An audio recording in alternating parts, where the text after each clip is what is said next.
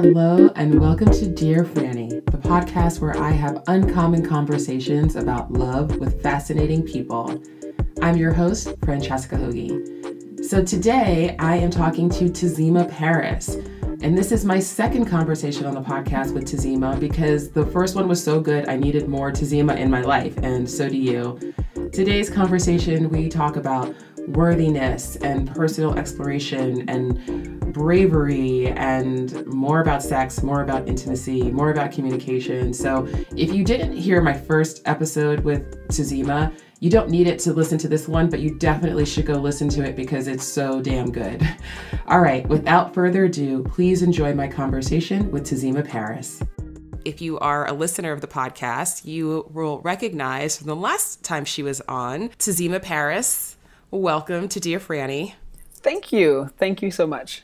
Thank you for coming back. Your first interview was really amazing and informative and enlightening. And if anyone is listening has not listened to that episode, please go back and listen to it. I mean, listen to this one too. Make sure that you also listen to the other one because Tazima, you were dropping so much knowledge.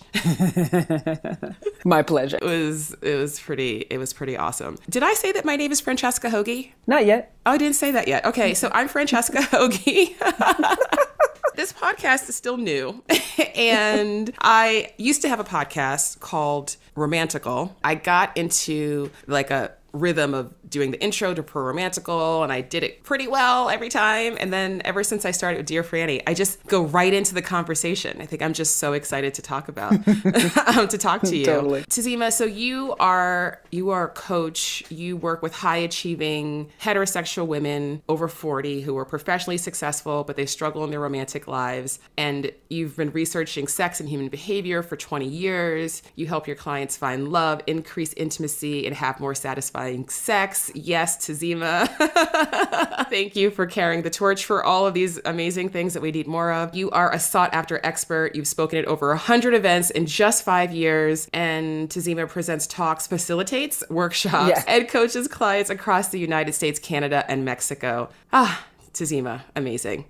So when last time you were here, we had a really comprehensive conversation and we talked about sex, the pleasure gap. We talked about physiological, psychological, hormonal differences between men and women. I mean, we talked about orgasm. It was awesome. Like I said, if you have not listened to this episode, that first episode with Tazima, you should. But today, I really wanted to get your perspective on another topic, which is related to everything, love related, but it's something that's been coming up a lot lately in conversations that I'm having with women, and not even women who are clients necessarily, just women that I'm out meeting and having, just sort of be like, oh, what do you do? And we kind of have a little bit of a talk, and it's all about worthiness. Yeah. Essentially, that's what it is. And so first I noticed it because every woman I was meeting was going, well, I just don't know what to do because I only like guys who don't like me. And I feel like I'm always chasing and then it doesn't work out. And I was like, oh, okay. Obviously I know this pattern, right? This is like what 90% of my clients are dealing with. And then in like a couple of minutes though, this is what the part that's really surprised me. In a couple of minutes when I just ask them, we have these short conversations, but they get to the point where they're just like, I'm just not sure that I have enough self-worth. And I've been really surprised that someone could come to that conclusion so quickly, right? Like really realize like, this is what's going on. I'm struggling with feelings of worthiness, but they just don't know how to deal with it, right? Obviously, when I work with my clients, when you work with your clients, this is the work that we do over time. But I wanted to have a conversation about it today with you on this platform because obviously we can't work with everyone. And not everyone even knows that this is an issue that is coming up for them because they're not necessarily getting to that place of realizing, oh, this is about worthiness, right? So I'm really interested to hear your take on self-worth and, how it relates to love and what's your advice for people to starting to cultivate more of that sense of worthiness? Yeah, worthiness is such an interesting subject,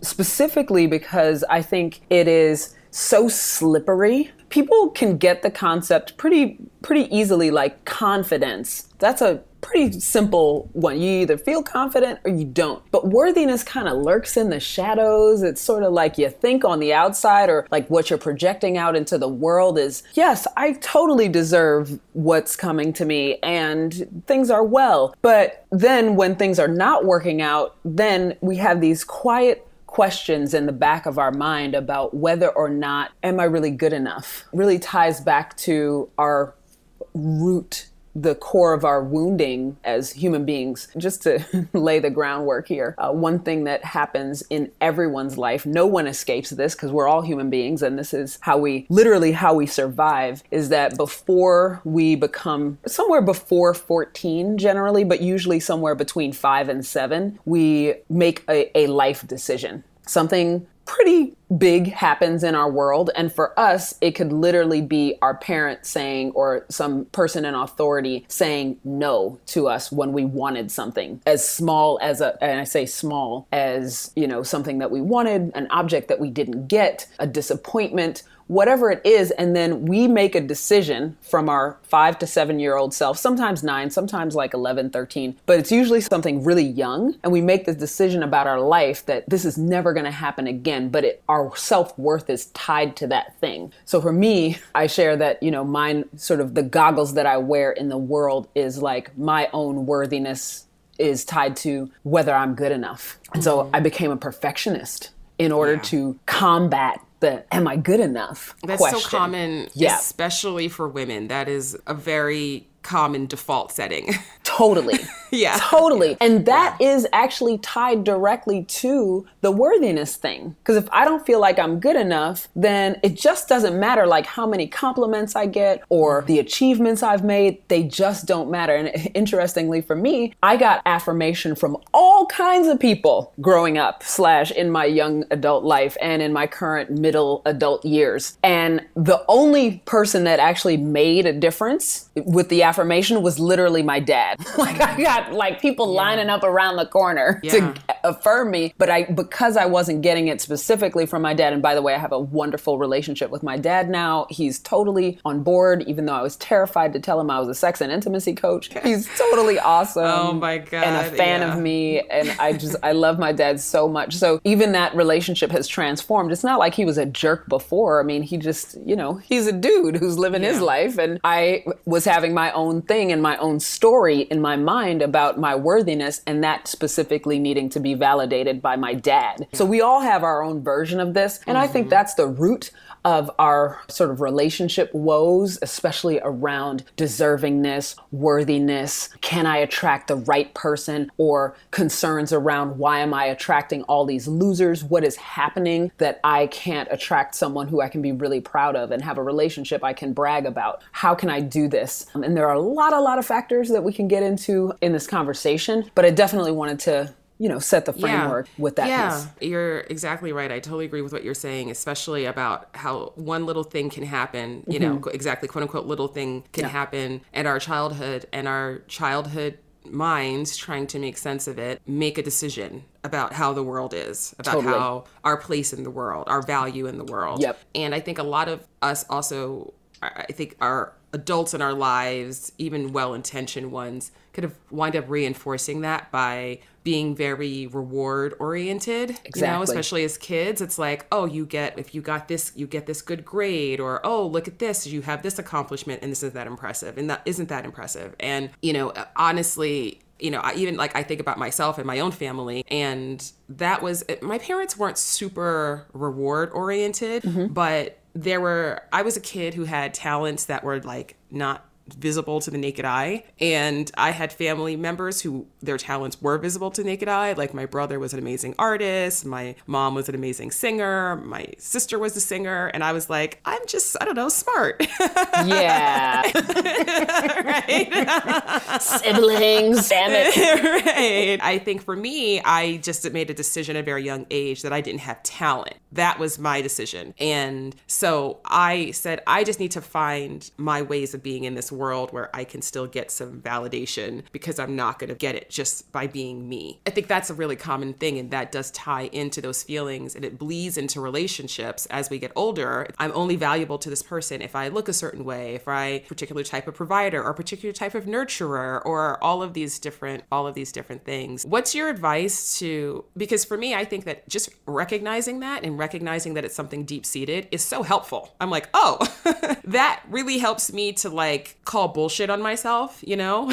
Like, because I'm like, listen, this is all programming that's been since I was 5 years old and didn't know any better. So it's time for me to move past this. But for people who they're like, okay, I understand where it comes from, but I still don't know what to do about it. What's your advice? Number one, this is a PSA, my public service announcement for everyone. When you become aware of these early seeded issues, challenges, perspectives, early wounding, whatever you want to call it, when you become aware of it, recognize that you're never going to get over it. It's never going to be over. I just want to put that out there, because It's never going to end. And I don't mean to sound hopeless about it, but I want to be somewhat realistic, because we live in a goal-oriented society. If it doesn't, just like you were saying, if you don't have visible talent, it doesn't count. And mine was really countable, because my family is track and field family. It's countable to the millisecond. To the millisecond, Kay? Right? Wow, that must have been hard. Totally. So, I'm born into a track family and I can't run fast. Are you kidding me? Oh, no. What an insult. And I'm slow. And by the way, it's math and fast legs. And I didn't get either. I was like, damn it. So you never get over the thing, that whatever that thing is, you never get over it. But what you do get is better. Once you recognize it, you get better at recognizing it. You get better at catching it in the moment. The main thing I want to start with is, if you want to make a difference, stop trying to get it over with. Stop trying to fix it forever. There's nothing to fix. You're okay. Other really validating thing that I've learned in my own personal growth work is that my experiences make me uniquely qualified to help people in my area of expertise, period. Hands down. Okay. Yeah. Mm-hmm. When I used to be a yoga teacher, the fact that I wasn't a track star or a professional dancer gave me like the real factor of like, oh, you have a regular body. Great. I can relate to you because my leg won't go behind my head. I'm like, I had to work to get mine behind my head. And if I don't do this for 3 weeks, it won't go back there anymore. It's so true. Every yogi out there, we all can relate to that. Feel you. So that's the first part. You're never going to get it over. It's never done. And by the way, if it is, it means it's time to die. Game over. Like, oh, God. I do say this about fear. I'm like, this whole idea that we have of like conquering fear. It's like, no, fear makes you human. We all have fear. Yeah. The point is not to try to conquer fear. It's try to recalibrate your tolerance for it, right? Exactly.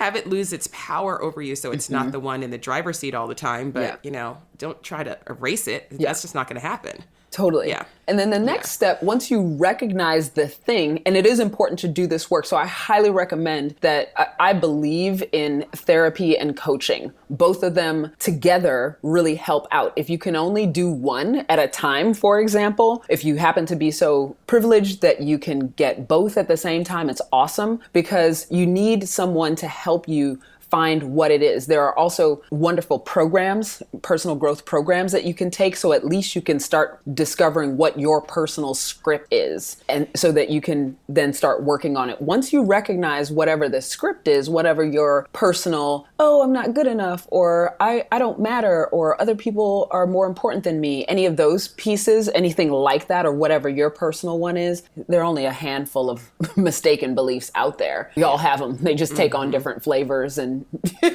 that's why the human experience is so cool, is that we can all relate to one another. Actually is a platform for us to connect around our mistaken beliefs, but don't stay there. Don't wallow in the mistaken 100%. Beliefs. Yeah. Really quick, I have to, because I don't want to forget, I recommend this book all the time, but I really can't recommend it enough. It just, what you said about us only having a handful of beliefs reminded me. The Big Leap by Gay Hendricks. Have you read this book? I have it, but I haven't read it. This book was so game changing for my life and it has been for so many others because I like make everyone I know read it. So The Big Leap by Gay Hendricks, I really, really recommend it. And okay, continue. Sorry. And the one that I'll recommend also, wherever you are in the country, doing a landmark forum. You only have to do the first one and then you can leave. It don't feel like you have to keep going, but it does help you to get that one script thing. And a lot of people have done it. Anyway, the point being, once you get whatever your core stake and belief is, then it's about starting to be conscious about where it shows up and how it shows up. And you'll be shocked and appalled, shocked to see how many places it shows up and in what situations. And usually it has to do with a change of expectation. Like, oh, I thought this was going to happen. And then your mind jumps in and says, the reason why it happened this way is because you suck for whatever reason. And so that is really the beginning of starting to shift the needle and starting to shift your degree of worthiness, your degree of I'm okay enoughness. I'm enough. Anything along those lines is going to start that. It's really about bringing consciousness to the moment. And it really is insidious. And this is one of the reasons I love human beings, is because this is basically all of us have something like this. And it helps me to feel even closer to all my human brothers and sisters, no matter where they are in life, is we all have this common thread of, not feeling worthy or enough or connected or lovable, any number of thoughts that plague us. There are so many. A quick follow-up question to one thing you said there. Mm-hmm. You said if someone had to choose between coaching and therapy, which would you recommend? Yeah, for folks who pretty much as many subjects as there are in our lives, you can get a coach or a therapist who specializes in that. So don't feel like my problem is so bad that no one can help me. I promise you, there is someone out there who has lived a similar enough life to you that they can really help you to move through these things. Everyone has trauma, but if you have a lot of trauma that has you very stuck, I would not only check out a therapist, but also I would check out people who do healing modalities that don't require words.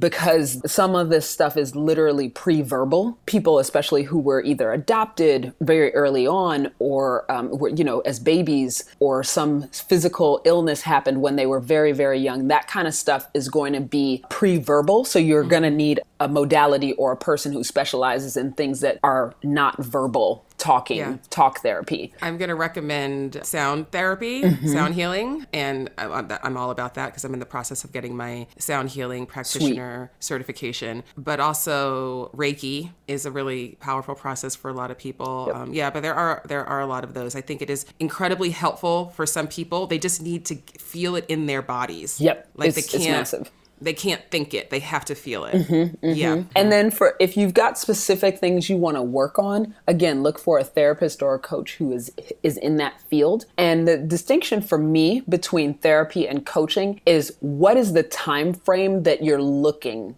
at? Where are you looking? Are you looking at stuff that has stopped you in the past? That would be therapy. If you are creating a plan for the future, that's a coach. That would be coach, yeah. Yeah. Yep. So it depends on where you're going. That's a really great way of... Coaches look from here forward. Mm-hmm. Therapists look from here past so that you can get the junk out of the way so that you can take the next step. So if you feel like you got the shackles on, then it might be time to look at a therapist. But there are some coaches that do healing modalities that will handle some of that stuff so that you can move forward. So it really turns out to be like, what's the time frame that is presenting the biggest challenge right now? I totally agree with that. A lot of people say that. They say to me, well, it sounds like you're like a therapist. I'm like, I'm not like a therapist at all. Not at all. Because coaching is about action. It's moving forward to achieve specific goals. It's not about revisiting the past over and over. I saw a therapist once for maybe about 6 months or so. She wasn't a good fit for me. We had a personality clash. It happens. It happens. Listen, you have to find the right person for you. And I haven't been back to therapy since, but I'm a big believer in therapy. And I want other people to go to therapy. I wonder if I'm in denial. I haven't felt the desire to go back into therapy. And I wonder if I'm in denial or if I'm just so forward focused, I think is what I'm all about, the present and the future. Like I want to learn the lessons from the past, but I don't want to stay there. I don't know. Hence you being a coach. And I hate processing. and overthinking, because I lived there for so long. I lived in the processing for so long. I hate it so much. And so hence this is why I'm a coach, is I want to not process. That's fine. Let's build something that will move in the place where you are right now. Therapy is great for a lot of people. And it might be about checking out a therapist so that you can find out whether it's even going to be for you. And like I said, there are therapists for all kinds of subjects, whatever you need, whatever you want to create. There are people who address those things. There is someone for every topic. It's definitely true. Yeah. Going back for a moment to the topic of worthiness, I think one thing that I always like to have people ponder is just the question of, where does worth come from? Like, not for you personally, but if you picture a newborn child, right? What does that child need to do to be worthy of love and respect? And usually they're like, oh, well, nothing, right? I'm like, okay, you were that newborn child, right? So what happened, right? And I think, but then other people say, I don't know. I mean, I think you get worth from helping other people and achieving things. And so I said, so that baby isn't worthy until they are able to achieve things. Obviously, it gets complicated for people, but how do you help frame for people kind of just that very basic question, like, where does our value as humans come from?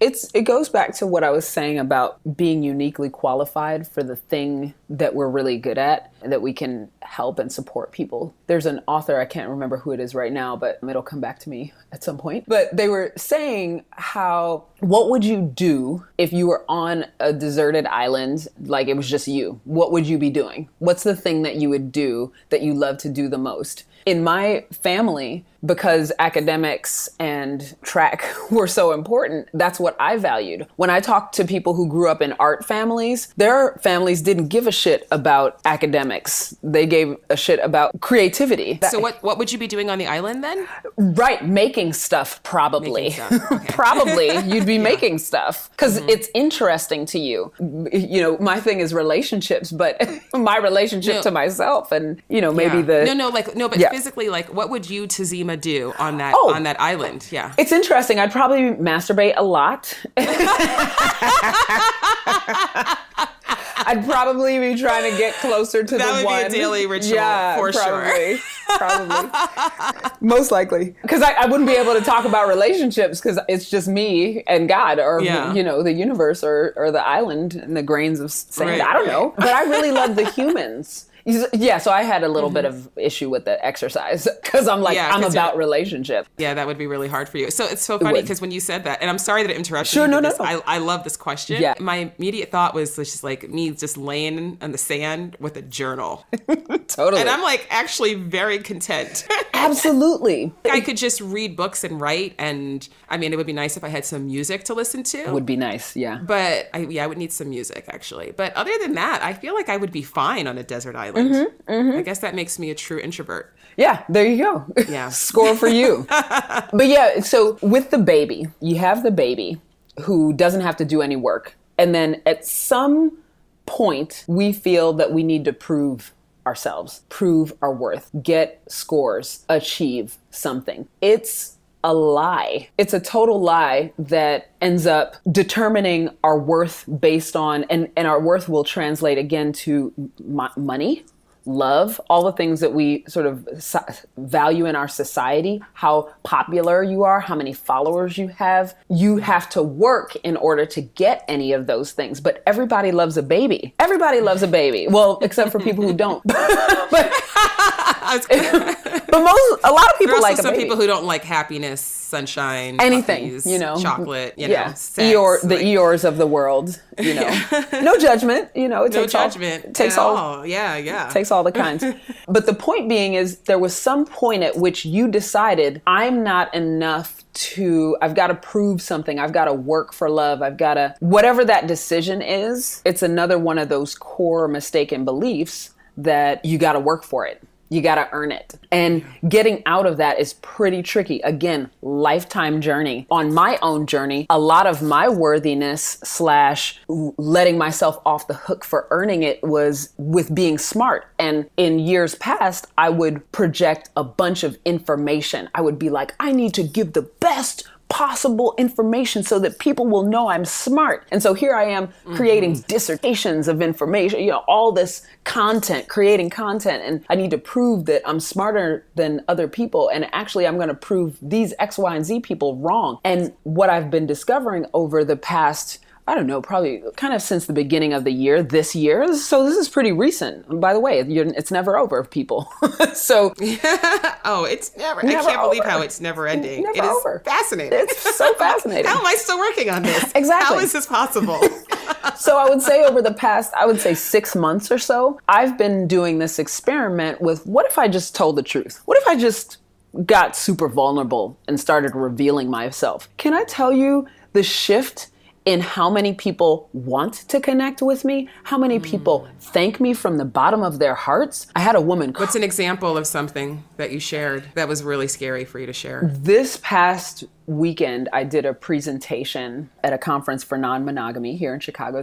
I'm so grateful to have been a part of that conference. And I decided to go ahead and tell about the 11 years between my breakup with my ex-husband and the marriage to my new husband. And during those years, I had a lot of fun and I had a lot of heartbreak. And some of the activities that I did included being into kink, BDSM. And, I'm rattling this stuff off right now as if like it's not scary. I promise you, my stomach is still in knots being like, don't say the thing. Please don't say it. So it's still going on right now at this moment in this podcast. Part of me that's telling me not to say what I'm saying. So I also was involved in open relationships, and I had a live-in what's called a DS or dominant submissive relationship when I lived in San Francisco. And I was the dominant, and I lived with a submissive, very large man, 6'5", wonderful, amazing human who was submissive to me. And I also had a lover who I would go to so that I could be submissive and he could be the dominant. And wow, you really are all about relationships. I am. You want to just experience all of it. I did. That's amazing. I really did. I really did. And so I feel so vanilla. I did all the things so you don't have to, and I'll give you the cliff notes. Thank you.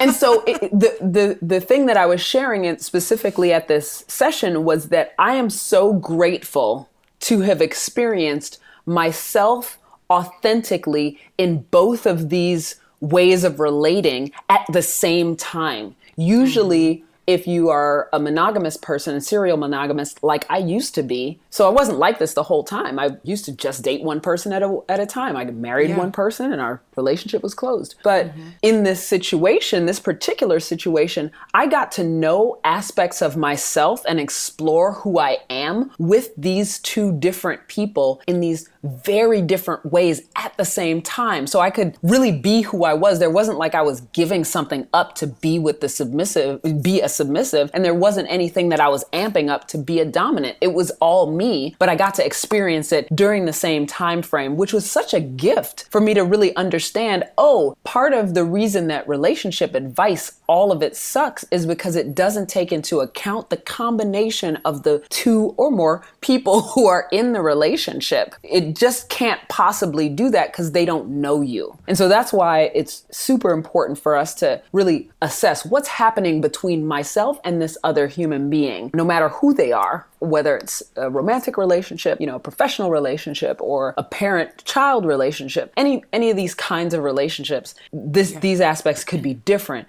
But being able to really experience deeply myself authentically in relationship with another was a massive, massive gift of that situation. So that is an example of something that I wouldn't have shared prior to, 6 months ago. 6 months ago. Wow. That's huge. Yeah. I mean, I applaud you. That is not easy. A lot of people who would appreciate that because either there are just so few people who have those conversations publicly, and it's really helpful. We all just feel so alone and isolated in whatever our particular story, mindset, situation, trauma, but there is literally no one who you're just never the only person who's feeling what you're feeling.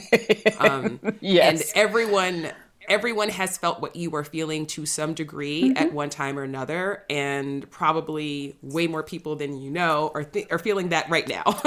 And I think that part of worthiness and where our value comes from as humans is to recognize that, right? Have compassion for yourself, for your fellow human, that we all have these bullshit beliefs that we're not good enough, right? We all have that to some degree. And recognize that commonality, you have that empathy for other people, then I think it helps. It helps to have more empathy for yourself, right? Absolutely. And in this example that I just shared, I had to become, it was part of the stop for me before I started sharing, was this story, this mistaken belief in my head that has to do with very early in my sexual history of being violated, that if I tell, then they'll know what I did and I'll get in trouble. And that's the thing that haunted me, at 43 from when I was, before, way earlier, when I was in single digits. If they find out what I did, then they'll know, and then I'll get in trouble. It's decades that has been haunting me, but the reward for the vulnerability of my sharing about not only what happened, in the 11 years before I got married again, but also what happened with me and the violation that I experienced when I was young, is that other people can relate to me and other people can know, oh, she seems like she has it all together. No, I don't. Just so you know, I don't. Yeah. It's not all 100% together. It's never going to be, and I recognize that. But it makes me a more human rather than some untouchable expert. I've lived it. And as I had a woman come up to me to relate, she was like, the difference between you and some other people that I've looked into is that you came from a lived experience. And I appreciate that. And so that was super validating to me. So as scary as it might be to share these vulnerable pieces when we feel like we're not worthy, the cool part of working with this vulnerability is that I get more connection. Yeah. And that's what we're all looking for. That's what we're all looking for. And I think that when you think about who do you feel safe with emotionally, it has to be somebody who has that ability to share their vulnerabilities. Like a person who doesn't share anything of themselves doesn't feel safe. Because that, like if you have shame and you have judgment towards yourself, you're going to project that onto other people. Period. Right. Releasing some of this shame and some of this judgment that we have about ourselves, we then attract such deeper and more authentic relationships with other people. Absolutely. Because we become a place of safety for each other. I think that's what romantic relationship is actually about. Is finding another safe person in the world where you can really get naked, literally and figuratively. Yeah, I agree with that. I love that. We should put that on a t-shirt. Done. Gotta do it. Any silk screening folks in the audience listening? Yes, get at me. My friends at Hit and Run here in Los Angeles. Awesome. Little plug. Awesome. I guess for anybody who is listening, and you touched a bit on the beginning, kind of like the difference between confidence and worthiness, right? And I think that this is an important distinction for a lot of people who are like, no, listen, I know that I'm dope. I know that I'm beautiful. I know that I'm smart. I know, like, they have confidence in all of these different aspects of themselves. And because they have so much confidence in these certain aspects, they can't see that they still have this fundamental false narrative inside that somehow they're not just worthy just because they are who they are, like not because of all these other outside things. And I don't know, what are your thoughts about that, advice about that? Because you and I work with a similar population of women, professional women who do have to have some confidence. Otherwise, they wouldn't have their jobs. They wouldn't have the lives that they have. This one is going to sting. Because it stung me. Damn. It stung. It stung so bad. It was so ugh. It's one of those when you get something really sensitive pinched by something very tiny, like a hinge or, something. That's how this stings. When people, and I'll speak for myself, one of the things that I had in my confidence was superiority. I was like, I'm so good at X, Y, and Z. You know, I'm fucking number one. I have worked so hard on this. The root of superiority and excellence is inferiority. Yes. We are over 100%. Compensating, period. And unless we're ready to admit that, it's massive. The best, most accomplished people usually have some driving force behind them that looks like people are going to find out it's a sham. Or there's some piece of me that, like, there's always a shit talker inside your head that drives you to it. You're driven to superiority or to excellence because of the shit talker in your head, because of inferiority. To be clear, if you see someone who's highly achieving, it's just that they're taking more action usually than other people. The people who are underachieving are letting the shit talker get the best of them, pretty much. Right. Yeah, but it's two sides of the same coin. I mean, this was a revelation for me as well. For me, this insight came from Eckhart Tolle and A New Earth, and understanding the ego and how it works. And like, you know, it is just as egotistical to think that you're the best person in the world as it is to think that you are the biggest piece of shit in the world. It's the same thing. It is the same lie that your ego is telling you to try to, you know, keep you separate from other people. That is, I think when people can really understand that, because we are so outwardly focused. So if somebody is like standing there like, I'm the best, look at me, hey, look at how sexy I am on Instagram, that everyone's like, oh my God, that's how they feel about themselves. And I'm like, why do you think that? Like, we actually got to start looking beneath the surface here, people, right? Like, this is not what it appears to be, but we have so much more in common than we realize. I also want to say that's not a bad thing. It's not, if you're overcompensating, it just is. It's not a bad thing. I'm thinking right now about, as we take it into relationship, as we take it into dating, as we take it into our interactions with others, specifically, you know, and even if we're married or in a long-term committed relationship, whatever the situation is, that stuff keeps playing out just with different subjects, just in different ways and different manifestations of the same thing over and over again. So that's why it's so critical that you get a hold of what it is for you. It's individual. It's every single person has their own thing, and don't feel like, you know, your situation is worse than another person's. It's not. And it's not a bad thing for you to have this, and it's not, no shame. Don't use this information on this podcast to see, I knew it. I knew. Don't do that. Don't do that. No need to do that. It'll do its own job on you. Your job is to have more compassion for yourself and to make different decisions. All we do is make meaning for ourselves. We make things mean. Nothing means anything. We're the ones who assign the meaning to shit. Like, it would, you know, the person cutting you off in traffic doesn't mean they might be an asshole, but it's not about you getting to your next appointment. It's just they might be having a bad day. You don't know. And the only reason why you're concerned about that is because you're anxious, you know, about whatever is going on with you. Take the judgment off. My invitation here is to take the judgment off of any of the stuff that we're saying. Just know that it is, and you can take steps to create something different for yourself by knowing about it. Absolutely. Yes. I'm glad you said that, because not judging yourself, I frame it as having self-compassion, which is like the drum that I'm always beating, because I think it's such an underrated life skill. And it's so hard to get over your own shit if you cannot, like, I don't know if it's possible actually to get over your own shit if you're not able to be compassionate towards yourself. I don't know how you would do it otherwise. And, you know, I want everybody to get over their shit so we can just be happier on this planet. Seriously. Lord knows. I mean, seriously. Oh my goodness. Well, this has been so fabulous talking to you and getting your wisdom. And do you have any parting thoughts on our conversation today? Yes, I actually do. One thing you'll notice when you start getting into relationships or you're in a relationship with someone, I will specifically use romantic relationships because I think they're the best for being able to get at some of the subjects we've been talking about today, the worthiness. They're the best teachers. They will bring it up. They bring it up.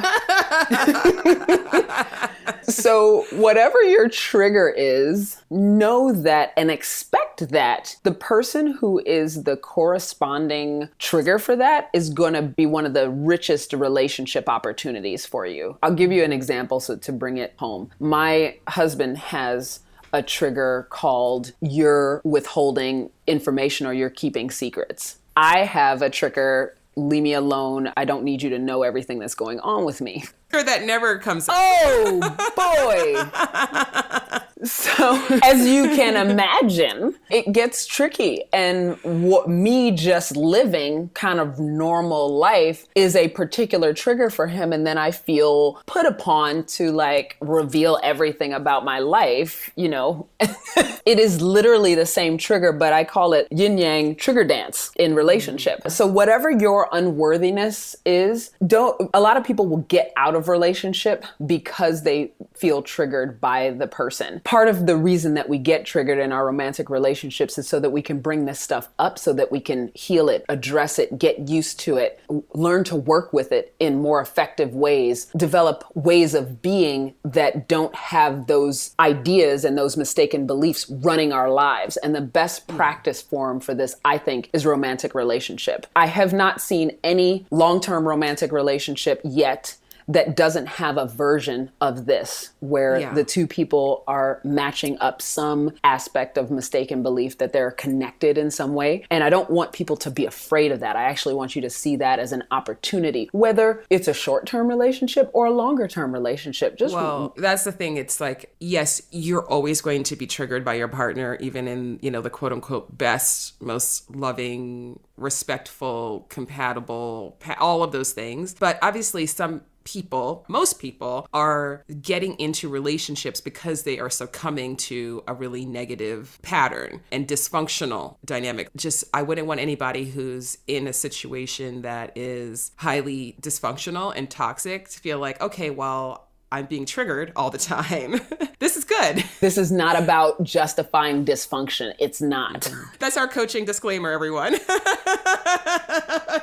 If someone is really abusive to you, because we are so good at justifying dysfunction. This is not about justifying dysfunction at all. It's about this is why I help women specifically with their relationship vision. And I know that Francesca, you do a version of like looking forward. What is the ideal situation for you? Even when you attract that ideal person. And I'm talking about healthy, you're hot for each other. You have all the good things.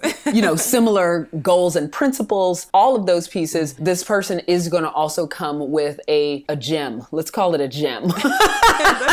Listen, you know what? We're going to tell ourselves a story. Let's tell a good one. So they're going to come with a gem that is going to correspond to your gem, which is your trigger. Because whatever your trigger is actually a gem. It's a tremendous opportunity to learn and grow and be with someone and overcome and have them watch you go through, like when you're flipping out and you feel like everything is terrible, and then they're still there loving you. It's so rewarding and validating to have that experience. Like, oh, wow, this person is really not going anywhere. Okay, cool. So we're talking about healthy relationships, healthy connection, aligned relationship where you are on the same team, you are moving forward together, and then there is gem to gem, baby. Gem to gem, baby. Gem to gem. Oh yeah. Oh my goodness. So remember that even in the best relationships, you're going to come up against your stuff, and it's okay. Yeah. It's okay. Yeah. It's the teamwork makes the dream work. Well, gems are beautiful. It's actually a wonderful metaphor. They're beautiful. They were formed under a lot of pressure. It took a very, very, very specific set of conditions, rare conditions, to produce that particular gem. And that's absolutely fantastic metaphor for what we're talking about. Oh my goodness, we are gems, aren't we?